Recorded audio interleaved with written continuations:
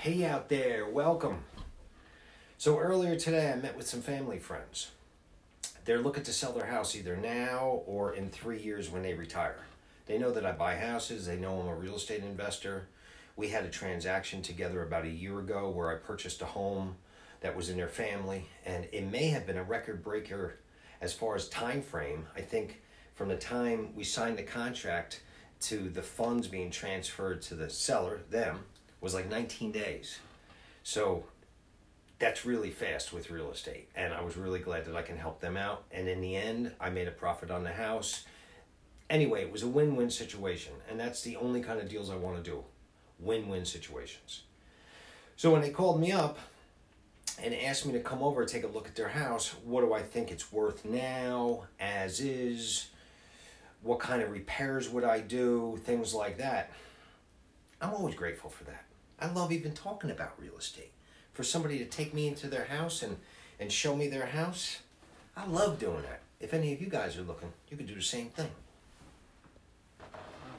Now, I'm not the only one that's saying what I'm about to say. You could see this in the news, you could see it on Google, you get online, talk to your neighbors. This is a hot market. It's a seller's market. There's hardly any inventory. There's hardly any houses for sale. I don't know what the percentage is, but it's got to be down below 50% of where it was a year or two ago. And things that come onto the market, as long as they're priced correctly, they sell within days, not weeks, within days. I've been saying in previous videos that if you see a house for sale 2-3 weeks after it comes onto the market and there's no contract on it yet, then something's up with it. It's either overpriced or the repairs haven't been taken into consideration as a reflection of a lower price. That's the only reason why a house is not selling in today's market. That being said, if you want to throw your hat in the ring and sell your house today, you can get top dollar for your house. The catch is, if you have to buy another one, you'll be paying top dollar for the house. So this couple that I met with this morning are kind of in that position. You know, I think they want to sell the house now, get top dollar for it. But they have 3 years to wait. So we went over a couple different things. I took a walk through the house, and let me give you the gist of the property. Before I went out to meet with them, I had run some comps in the area. What's on the market, what's under contract, what recently sold in their neighborhood. So it's not like an exact science, but I'm pretty good at this stuff. It's 5 bedrooms and 2 baths. It's a big house. 2,340 square feet. Again, a nice size house. And this is a hot market. This is what I think I said to the couple. If I didn't, then I wanted to say this. From my estimates, or from my prediction, or what I would do purchasing this house, or if I was the homeowner going to list it, I'd list it for $399,000, and my prediction is it would sell for over that. I think it would sell for about $420,000. Now I got a little star up here because that is as is. When I say as is, any kind of necessary repairs in order to get a clean CO for the transaction to go through, as is means you're going to be taking care of necessary repairs. I'll go into that in a second about what I think necessary or required repairs would be. Maybe spruce up the house a little bit with some neutral colors inside. And then, just like anybody else's house, if you came over to my house, you'd probably say, hey, listen, you got to get rid of that big couch in the living room, make it look bigger. I'd probably say, you know, I say furniture removal, whether you want to put some stuff into storage or move it into the detached 2-car garage in order to create more space in the house. It's very modest repairs and costs as far as out of pocket. So that's as is, $399,000, and I think it would sell for $420,000.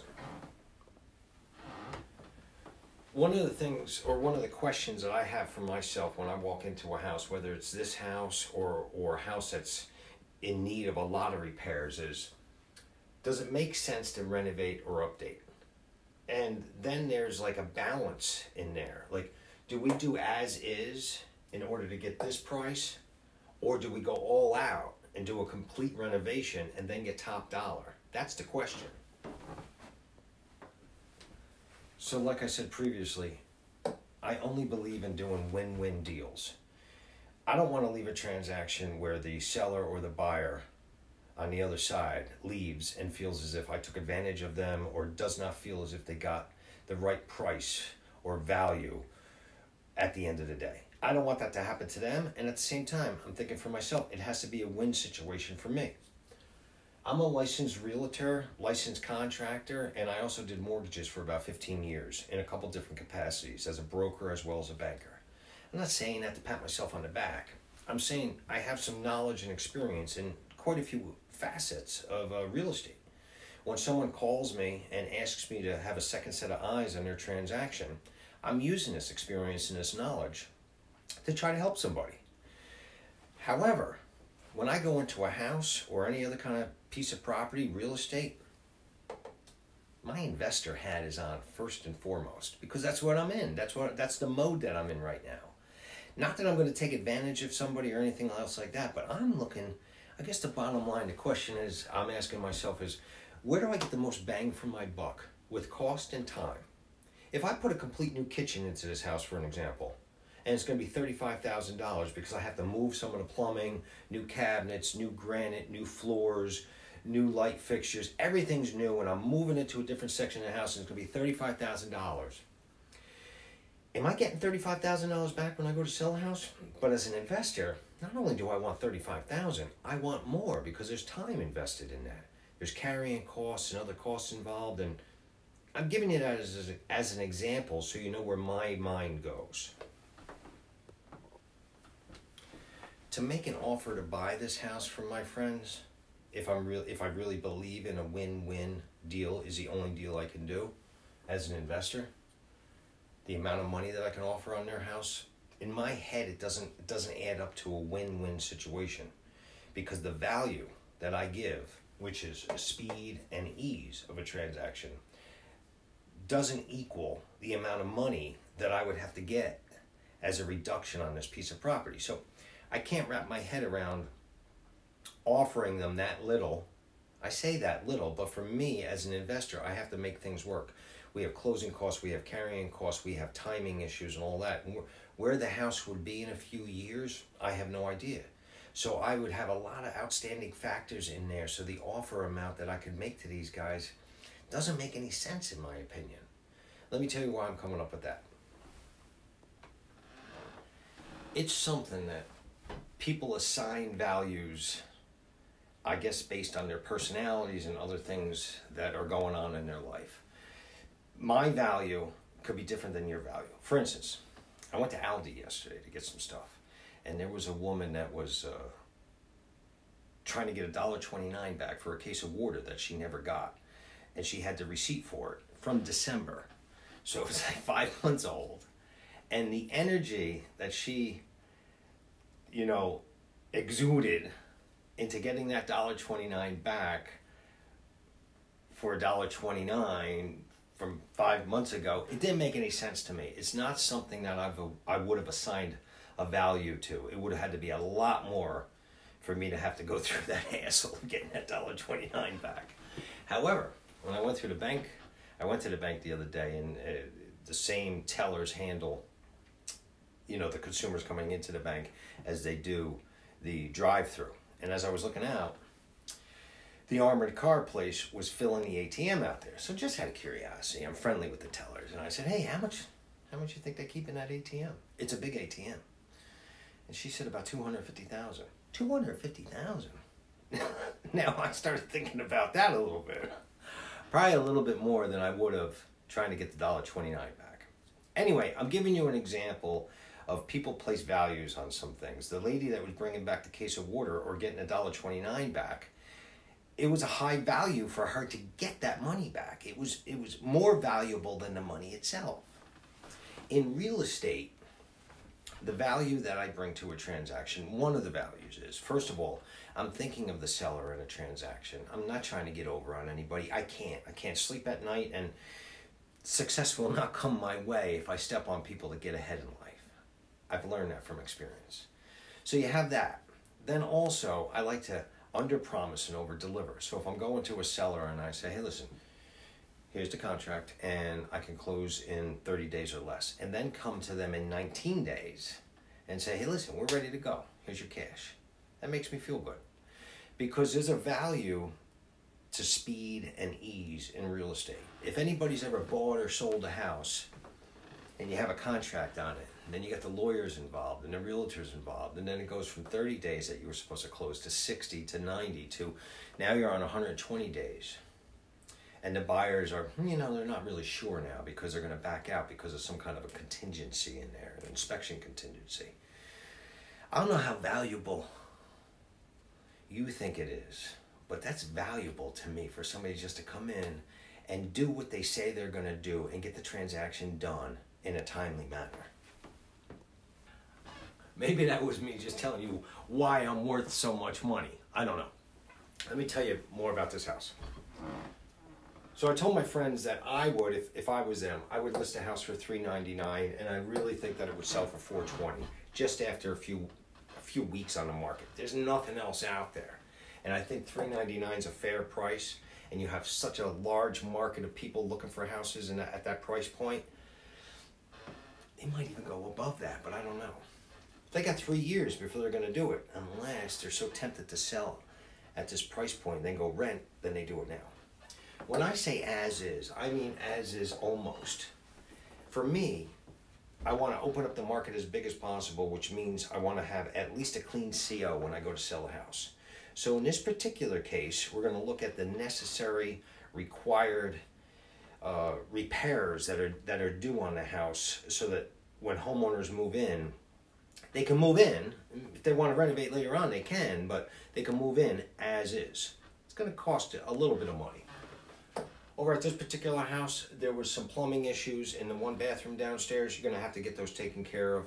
Nobody's going to want to, well, first of all, you probably couldn't get a CO with those issues. The roof is up in the air. If you want to repair the roof or replace it, it would probably cost just about as much to replace it, and you'd probably get it back. I'm not sure. But I'm going to say plumbing issues, the roof, I would paint the inside. A lot of the rooms, I would take down some of the wallpaper and paint neutral colors. Curb appeal on the outside, maybe power wash, spruce up the front with some bushes and things like that. I wouldn't get a new furnace, but I would get an HVAC guy over to tune it up. So I'd have him tune up the furnace and give a clean bill of health on that, along with the water heater as well. And then also, while I was over there, I suggested possible flooring. When you walk into a house, if your eyes are drawn to the floor and they're all nice and they're flowing nicely, it might have people overlook some other things. However, one of the nice things about being in a seller's market is buyers are going to either overlook or they're not going to be so picky because there's no other houses out there. So you don't have to do, none of these are mandatory. I'm just suggesting that you look into them and see about either getting them all done or some of them. I'm estimating the cost to be, where do I have this? I have the estimated cost of anywhere between $10,000 to $20,000. $10,000 to $20,000, what's the reason to spend that kind of money on these basic things and then sell it as is? You're going to open it up to the biggest market out there. You're going to open it up to a couple that doesn't want to do any renovations immediately upon or before moving in. So you're going to open up that market. You're going to have a CO, which is going to make it easier on the buyers coming in. It's going to be less headaches for you. That if you don't take care of those plumbing issues and some other issues that are just obvious, you're going to have a lot of headaches. So get them out of the way. You're going to have more leverage. When your house has a CO or at least is capable of getting a certificate of occupancy and you don't have to worry about that, you're going to have a lot of leverage. So that when you're accepting offers from people, you can have some leverage. If somebody has a 90-day closing and somebody else has a 30-day, you're going to take the 30-day. If somebody else has some other kind of weird contingency in there, in this market, you're going to be able to say, hey, listen, we're going to take the price that you're offering, $420, hopefully. However, this contingency on inspections, we got to take that out. You can still have inspections on the property for your own peace of mind, but I don't want it in there as a contingency where you can back out of the property. This is all leverage that sellers have in today's market. And last but not least, time. I think with getting this stuff done, you're going to open it up to a bigger market, which is going to have more offers coming in, which means you're going to hand select an offer that's acceptable, not only for price, but other things like timing. I know that my friends aren't into a complete rehab. So I'm not even going to go into detail about that, because when I ran numbers, you're just not going to get a return on your investment for a complete rehab. Over at my friend's house, ultimately, like I had mentioned to them, if you ever watch HGTV or DIY Network or something, and you see these designers walking into a house and they're spending other people's money in order to redesign this house, they're going crazy on these houses. You know, like, we're going to put a accent wall here, we're taking down these walls, we're moving the kitchen from the front of the house to the back of the house, we're adding a fourth bedroom in the backyard by the jacuzzi. I don't know of a lot of practical real estate investors that are doing that. But as a designer, it makes for good TV. On this house that I looked at this morning, my friend's house, you could get crazy on the renovations. When you walk in, you're walking into the kitchen, and someone could say, ultimately, we want to move that kitchen to a different section of the house. They can if they want, but you're not going to get your money back for that. A complete reno cost, I'm not even running numbers to really see what it would be like. But if you want to move that kitchen and update the whole house, possibly even add another bathroom so you have 5 bedrooms, 3 bathrooms, redo the whole house inside and out, you're probably talking about $60,000 to $90,000. $60,000 to $90,000, you will get top dollar for that house over there. What's top dollar? I don't know if you're going to get above $500,000 over in that area. You could. You'd have to break that ceiling that's currently over there in that area. But if you got $500,000 and you went all out at 90, it just doesn't make any sense, not only to me as an investor, but to a homeowner. So what would I do if I was my friends? And I'm trying to put myself in my friend's situation. So they're not looking to retire for like 3 years. Plus they have some other dynamics, some family dynamics that's going to probably limit them from moving out of the area to where they want to move to in Pennsylvania. So they have to live around here, in other words. So taking that into consideration, I might do something like this, because you're not in anybody else's situation. You can only see the world through your own eyes. Like if I was single, I'm not single, by the way, but if I was single, I might have a big enough house where I have like a little separate wing with a kitchenette and a bathroom and stuff, and then I'd rent the rest of the house, all the rooms out, and I would make bucks every month. I'd rather keep it the way it is right now. But anyway, listen, this is what I would do if I was my friends, possibly. I'd want to feel out the market, because if the deal was good enough, I bet you they might reconsider and move into a rental or something else. So this is what I would do. I'd go and get a HELOC on the house. I'd go a home equity line of credit. I would get the maximum home equity line of credit that I can get. I would use that money, not for frivolous things. I would use that money for the fix-ups that I talked about, the minimum required fix-ups. So let's even say you put $20,000 in and your house is looking awesome. First of all, if you don't do anything, then you have 3 years to enjoy the renovations that you put onto your house. It's amazing. I've done this before. Like when I lived in New Mexico, I lived in it and it was outdated and everything. And just before I sold, I went through and cleaned the whole place up. I repainted. The curb appeal was beautiful. And I thought to myself, why didn't I do this years ago so I can enjoy it? So I don't think there's any downside to doing the work now. You could either enjoy it now, sell it for a higher price, or it will help when you go to sell it in 3 years. So I'd get the HELOC. Then I would do this. After I do the HELOC and I do the fix-ups that I had suggested, I might put it on the market on Zillow, for sale by owner, just to feel the market out. Let's say it's 3 months from now. Premium market, kids are out of school, people are looking to move. What if you put it on for sale by owner, you got the fix-ups in there, and this is what Harry's recommending, $399, and someone comes in with a $450. I don't know if that's going to happen. But if somebody came in with an offer at $450,000 with no contingencies, an extra $30 above what I thought it would sell for, would you then consider packing up and going to rent a place until you're ready to retire? I would. If you've watched any of my other previous videos, I'm all about leverage when it comes to money. So as far as setting up a HELOC and not even using it, let's say, I don't see a downside to that.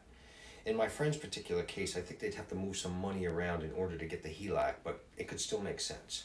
I would go out and get the maximum HELOC for the reasons I just mentioned, but then I would also start looking at houses in the area that I was going to. Because you may not want to buy another house right now, but if the deal was good enough, like I just talked about with selling your house, if the going market, if the going price over in the community that you want to move into is $150,000, and you have a HELOC in place, and a fabulous deal comes on the market for $100,000, would you buy it? In that particular case, you might. So why not have the accessible money right there for you? And then last but not least, I just want to let you know that, you hold all the cards. You're in a really good position. Whether you do fix-ups on the house, don't do fix-ups on the house. This is a seller's market, and no one says where this market's going to, or when it's going to turn, or if it's going to turn. But you hold all the cards. I know when you're in the middle of a transaction, like you're going to buy or sell, you feel like so much pressure is on you because you're in the middle of it. But I'm here to tell you from an outsider view looking in, you're in a really good position. You don't have to stress about it. Anything else, just reach out.